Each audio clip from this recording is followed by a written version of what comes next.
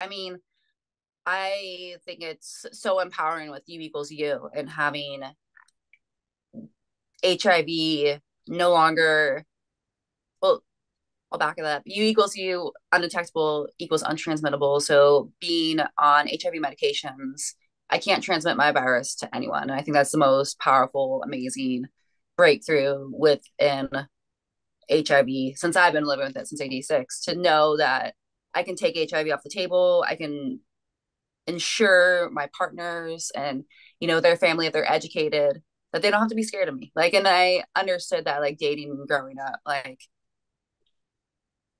it's understandable that someone that I like has a person in their life that is uneducated and ignorant and has feelings of care for the person that I like. And I can't fault them for that.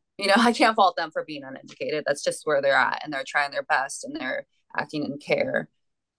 And I didn't have that ability, that scientific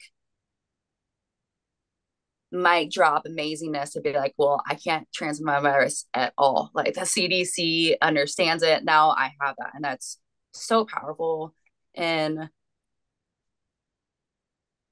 I personally, if I'm in a relationship and it's monogamous, like knowing that like I don't need to have condoms is fantastic. Like, it makes me feel like I'm a normal person, which, you know, what a great thing to feel like. Like I can do a normal activity. I could only imagine the feeling of contracting HIV in my life and then, feeling like I couldn't have sex again.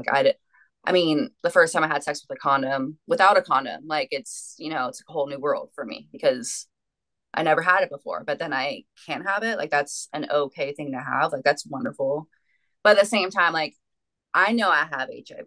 What does my partner have? There's that whole step to know, like, have they been tested? So should I use a condom with them before I know? So I do, I'm a boring monogamous person. Like, so if I'm in a relationship and it's good, like I won't use condoms, but I think it's very important to know that U equals U. Yes, that makes me no longer, a threat to You people take with my, control by taking your medication. You take control by educating your partner. You are,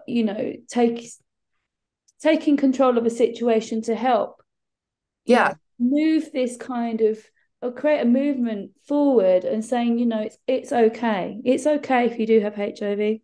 It's okay to make sure you don't contract HIV, because obviously that is the clear message that you want to kind of move forward with. But should you have HIV or should you contract HIV, there's great medication.